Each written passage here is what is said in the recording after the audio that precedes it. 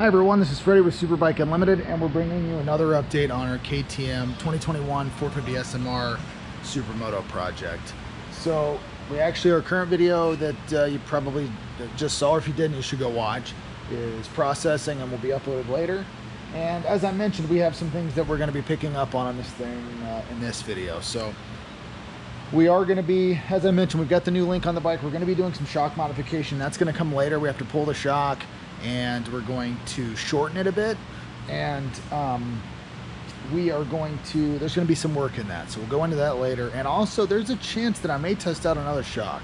It's kind of up in the air, but we are considering trying a different shock absorber and just seeing how that goes, because we haven't used anything else really on these bikes other than WP or standard on whatever bike in the past, or the Olin stuff, which we really like. So we'll see how that goes. But next up, what we're going to be doing is we are going to install our revised intake. So I'll go ahead, actually, while we're at it, I'm just going to pop the cover off of this thing, and it always feels a little sketchy to me. And we are going to be changing this. So this is our current intake system with our second injector, and essentially what we're going to be changing is trying to get a little bit better angle at the throttle body. This one does work well, makes really good power, but I think our efficiency is down. So as I mentioned in the last video, I don't necessarily expect us to make a power gain with this change, although we may. The big thing I'm expecting is improved efficiency. Not something I'm horribly concerned about, but anytime you can improve efficiency, I think that's a positive. And we also have a cool new DNA air filter, this guy right here. We're a huge fan of DNA. We actually prefer those for pretty much everything.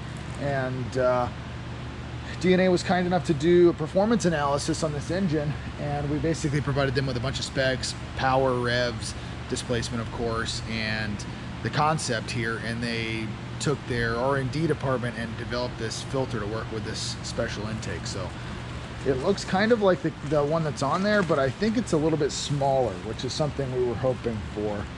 Yeah, this one is just a little bit smaller. So I think that when we get it mounted, we'll just have a little more room in there, which will be a plus.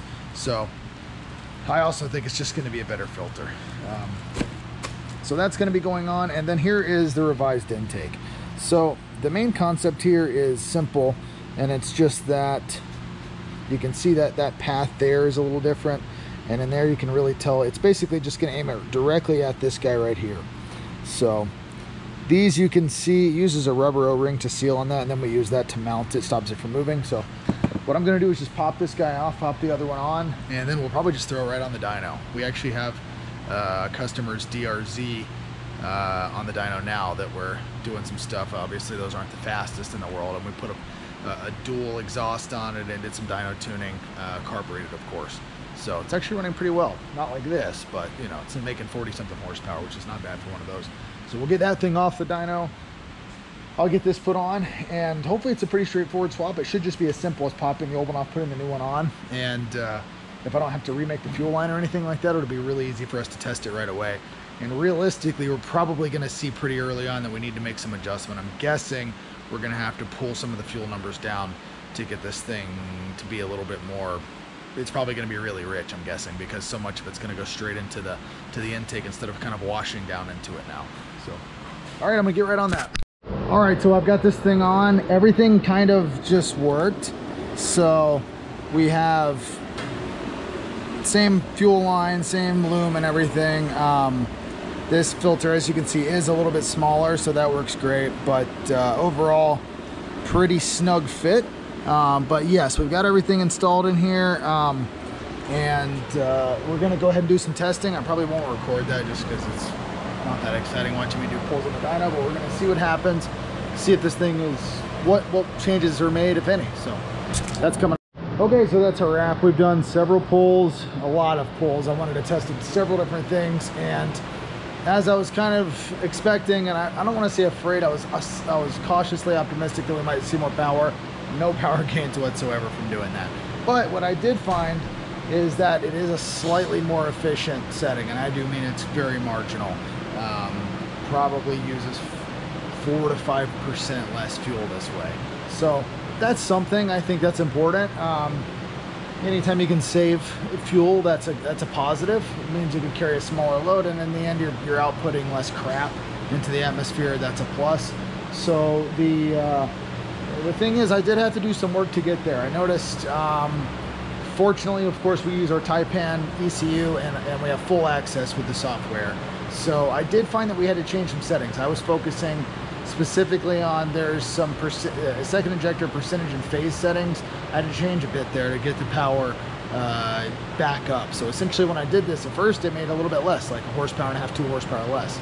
That's about as much as we gained with the second injector, to my recollection. So naturally that's not right. So what we've done instead is I adjusted that stuff. I did some testing, several different pulls. And what's nice is with this thing, and I can't show you some of these numbers because it takes a lot of time to develop some of this. So what's helpful is with this map selector here, what we can do, and what I often do on the dyno, is I'll try several different things I want to test. Like I'll make all the maps the same except for whatever variable I'm testing, be it ignition timing or you know, phase or injector contribution or percentage, whatever. And that allows me to quickly toggle and do back and forth tests. Like, okay, that seemed better, but let's throw it back on the other one, ABA style testing. So net result, back where we were horsepower wise, using a little bit less fuel. That's a positive, so I'm good with that. And then next we're going to be working on the shock absorber, so we'll come back at you with that. All right, so I really haven't been able to enjoy this thing as much lately as I would like to, but have been able to ride it a bit. You saw the link test, which I thought was pretty good. Obviously, I mentioned the bike was really tall, and I didn't like that. I'm not a tall guy, so that's probably one consideration there. Just in general, my riding style, I felt that it felt a little edgy, and I didn't really have the confidence that I needed, especially in slower corners. So naturally, what we're going to be working on today is we're going to do a full service. It actually needs a few things. We're going to be swapping out some bearings in the swing arm because I kind of just reuse the original ones from the OEM swing arm when we first put this in due to a parts availability issue. Not really optimal. And so we're putting some freshies in there. Tex is doing a full oil change, and of course using Motul 300V, our favorite oil.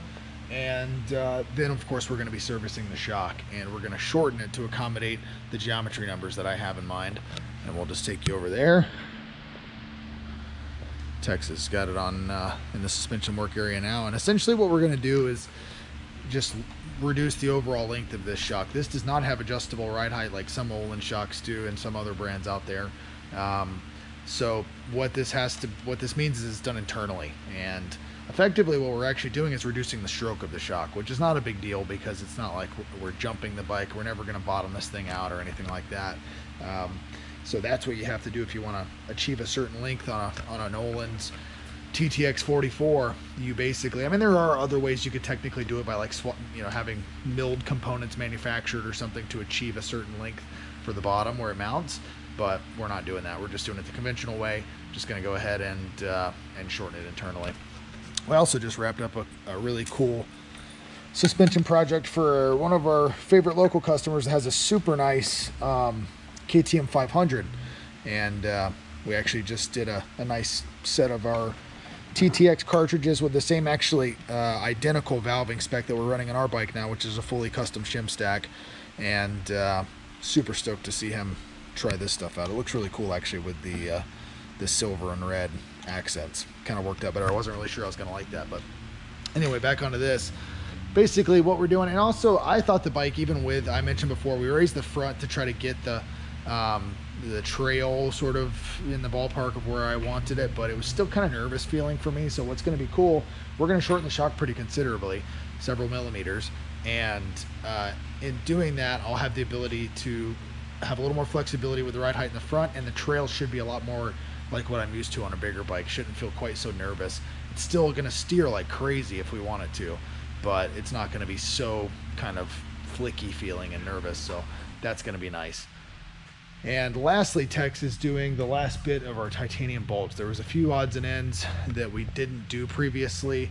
Looks like he's already got several of them on. Yes, so there's a couple here. There's one, this actually goes on the engine. This is it's a crank stop, the bottom one? Crank locking bolt. Crank locking bolt. So that one we swapped out. It's kind of a really unique bolt. It's really cool because this comes in that big kit, and then the other engine bolt, which was just a total pain in the ass to get to. The exhaust actually had to come off to swap that one out. That's this guy here. And the other one is this one. So once we get all this done, I'm going to weigh the bike again. I'm really curious to see. It's been a while. I think it should be a bit lighter than the last time, even though we've added a few electronic components. I'm expecting overall it will have come down a bit. And then we also have these, of course. These are chain adjuster, and some of the other ones I really have no idea what they are. These, it turns out we've already used other bolts for those, so we're not going to need them. The cylinder head bolts, I'm sure Texas is going to figure out where those go. I kind of just looking around didn't know where they went. I kind of assumed they were these. But doesn't appear to be the case. So I don't know where those go. We'll find out. And then this one, we might have already used this. This is probably an engine bolt, but these are just a few extras that I wasn't sure if we had replaced with titanium prior to getting our full titanium kit. Alrighty, so we've gotten everything wrapped up on this. Our shock is back in place. We did have to do some adjustment. It's really become quite the game of basically chasing the correct preload along with our length and this preload adjust on there. It's not been simple. So and the fact that we're running this linkage, that's really been sort of the source of all of our complications. But we've had, because of this link, it totally changes the way the shock mounts, and you can see down here, this is just all very different from before. And what we used to do is we ran a spring collar on the bottom that allowed us to drop the whole spring down, give us a lot of freedom in terms of setting preload, because obviously the other limiting factor for spring preload is the way it's mounted at the bottom down here, and also the adjuster here at the top. That's you know, it's a pretty straightforward concept, but you can imagine, obviously, if the overall length of the shock is a certain amount and you have this top and bottom mounting area, if you reduce the stroke too much, there's just going to be essentially always preload on the spring, and that minimum preload amount might exceed whatever your target is. So in our case, we do have kind of a range that we want to stay in. And in order to stay in that range here, we've had to modify our preload adjuster, had to cut some material away, and we've also had to modify our bottom spring collar. So it's been a little bit of work to maintain that. Not exactly the simplest thing, but we're there. Everything's okay. You know, it's all perfectly safe and everything. It's just a lot of work sometimes when you're chasing this kind of thing, and it's all sort of prototypical. That's kind of what we do here, and sometimes you just wind up dealing with this kind of stuff where you're just constantly taking an expensive component and cutting it and modifying it and that kind of thing. So I think now we're going to have a pretty good setting. I'm pretty happy with the numbers that we have on the motorcycle now in terms of our swing arm angles and trail. We may still consider trying a lower offset in that triple clamp. I'm just curious how it may feel and how it may affect grip levels, but it's just something we're going to consider. For now, I'm just going to try it like this, and we'll go from there. You can see how everything looks. Also, we did finally machine off some of the stuff that we didn't need on this MX bracket. You can see that's gone now. You can sort of see it's sort of got a mirror finish. And then same thing on the bottom. It's all gone. So all that stuff that was for the moto stuff, it's all gone. That knocked off several grams. So I think we're going to weigh this thing and kind of see where we're at. It should be about as light as it's going to get. All the titanium's installed. Everything's good to go. The one thing that's kind of a bummer, and I don't know if it's going to work out this way, I was hoping to ride this bike this Sunday, but I had to get some emergency surgery on my jaw. And it doesn't seem like it, but I've actually got some stuff in here. And I don't know if I'll be able to ride or not. I probably shouldn't, but I really want to, so we'll see. I don't know. Doctor didn't say don't do it, but he strongly advised against it. So we'll see. If it feels like it's healed up enough in a couple of days, then we're going to do it. If not, then probably going to be it for maybe the year. We'll see. But bike is ready to rip, so hopefully we can do some laps. And we do have a shock on order that we're going to test, so stay tuned for that. Alrighty, so as you may have gathered, we're still at the shop. Bike's still sitting here with a fresh rear tire on it, so I did not get to ride. My jaw is still kind of jacked up, and today's Wednesday, so it's still been a few days. I just haven't quite recovered. So it's kind of a bummer. I really wanted to test out everything, but there'll be time in the future. I'm actually planning on since I'm not sure how much more riding at CP we're going to get in. Depends on the weather, really. It's all over the place this time of year. I may go down to another kart track down in South Georgia, where actually one of our commenters has a facility. This dude that's sandbagging in like the Twins Cup or something this year. He's got a real nice Supermoto track down there. We're going to go ride at that. And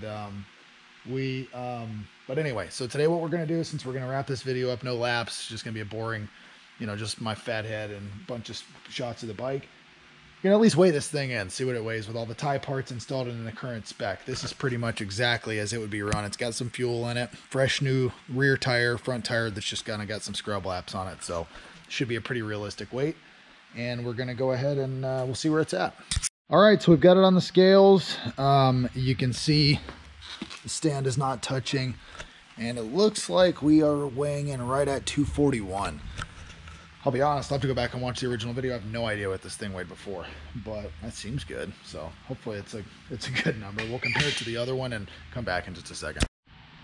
All right, so I just went back and checked the tape, and in fact, the bike weighs exactly what it weighed when it was bone stock. And some of you guys are probably like, well, what the hell? That doesn't make any sense. You've invested all this money in lightweight products and stuff, and here we are with essentially the same weight as the original bike.